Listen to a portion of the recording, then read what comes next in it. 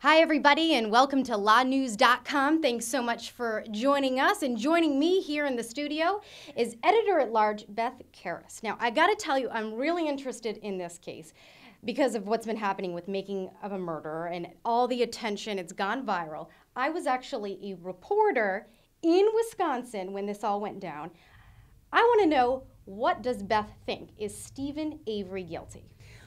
I don't know if he is, but I can tell you that if the evidence that I had, if I were a juror, only came from the documentary, and I've watched all 10 parts, I could not have convicted him. So I want to know what else was left out. And what I have read so far that Ken Kratz, the former prosecutor on the case, has to say still doesn't convince me.